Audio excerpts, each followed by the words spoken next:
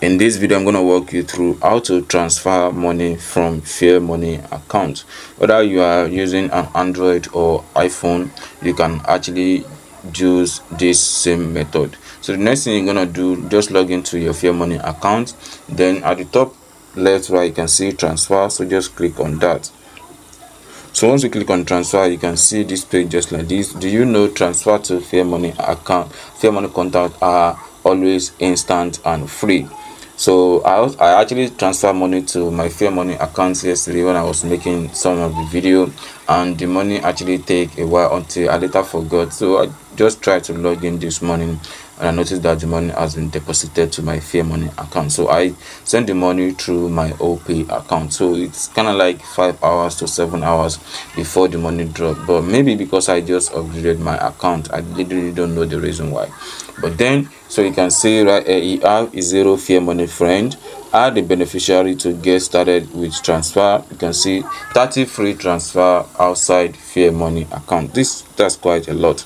So for you to add the beneficiary, you can click on new beneficiaries. So then you input the person account number. So let's say I want to input my account number 80914600150.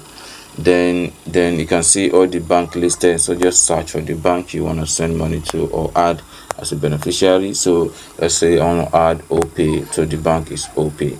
So then you can see right there, transfer bank account, transfer from Fairmoney account itself. So you can see enter the amount you want to transfer, add a note, it's optional, save beneficiary for future purpose.